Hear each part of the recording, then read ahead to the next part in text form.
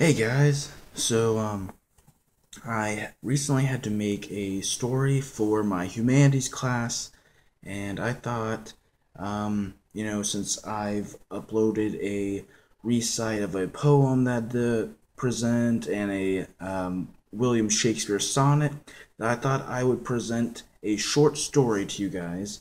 It's a little longer, and uh, it's only 3 pages.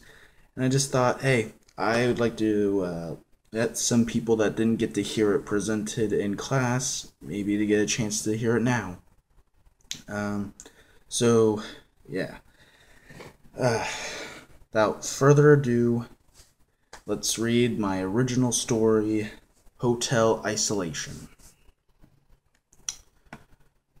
It was a cool Friday night. Tim, a businessman who had been working in his profession for over 20 years, has just left his office. With his white hair and mustache, he looks to be around the age of 50. Tim strolls toward his 1943 Rolls-Royce with a briefcase at his side. There's a slight breeze that pushes against his overcoat as he walks down 3rd Street. Underneath the street lamp, his Rolls-Royce illuminates in the dark. Tim pulls his keys out of his dress pants and unlocks the car door. Setting his briefcase in the back seat, he gets in the car and starts it. Tim pulls out his pocket watch and checks the time. It is late. Tim lives an hour away from his office. Feeling much too exhausted to drive that far, he decides to stay at a hotel instead. Driving down the streets of New Haven, Tim looks for a hotel. After driving down a few blocks, he eventually finds a hotel that matches his interest. Hotel Isolation. Tim liked to call it that. The hotel looks very nice and exquisite. It looks to have at least 4 floors and 20 rooms on each floor. It would be able to house plenty of people, but during these times, very slim amount of people rented a hotel room. Tim pulls into the parking lot and parks close to the side of the building. After locking his rolls, he steps into the front entrance of the hotel. Upon entering, Tim scans the lobby. On the back of the wall, a painting of mountains is placed over 6 gray sofa chairs, evenly spaced and across from each other. Sitting underneath the painting was a middle-aged woman wearing a bright red dress with a black overcoat and hat. A brown feather sticks out on the top of her hat. Opposite her sits a young blonde-haired woman that is reading a book.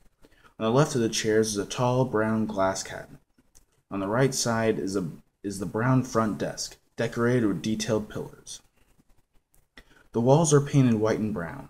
The white floor has a thick brown line that is parallel to the perimeter of the room. Behind the front desk is a doorway to the dining room, which must have been closed due to the lights being turned off. Tim approaches the front desk and rings the bell. He waits for a response. No one answers. Tim checks his watch.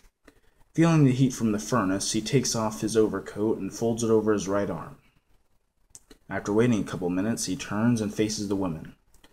Tim chuckles as he asks the middle-aged lady if anyone works here.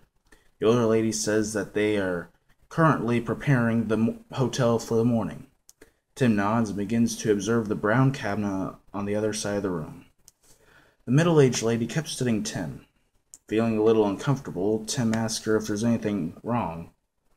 The woman explained to him that she is simply interested in what people do for a living during these times. Tim responds with an "oh," and he reluctantly explains to the woman his profession and what he does. The woman, remaining stern, listens to what he says. She continuously asks him questions about his life, like if he was married or had children. Tim answered her questions, which were mostly with a no. The blonde-haired lady flipped to the next page in her book. After telling the older woman about himself, Tim asked what she does. She introduced herself as Frida and explained that her job involves constantly moving. Frida was a popular artist, began in her 20s, who became very successful and is currently living off the money she acquired.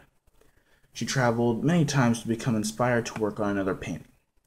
Frida seemed to have changed into a stiff and snobby woman since she was rejected from having her work shown in a Chicago museum. Once the 2 elders were acquainted, their attention turned to the young blonde woman across from them. Tim starts the conversation by asking her what her book is about. She describes her book as a story about a non-conforming man who views his life in a negative perspective. The title of her book was The Stranger. The young woman, her name was Alice, explained to the two that she was going to be the first female in her family to continue her education after high school. Frida, very impressed, told her that she was proud of her choice. Alice just smiled and thanked them. A few moments later, the clerk emerged from the back room. Tim took a few steps toward the counter and asked for a room. The clerk signed him in and handed him a room key. Tim looked back at the woman and wished them the best. Outside the hotel, the streets are quiet. Hardly any sound is heard, especially in this part of the city. It is like a force field. The noise from the rest of the city cannot interrupt the peace that the hotel provides. Much like the three adults in the hotel room, it correlates with the other buildings, but stands independently. Tim reaches his room and unlocks the door. He is finally able to rest and be alone again in his dreams. Thank you.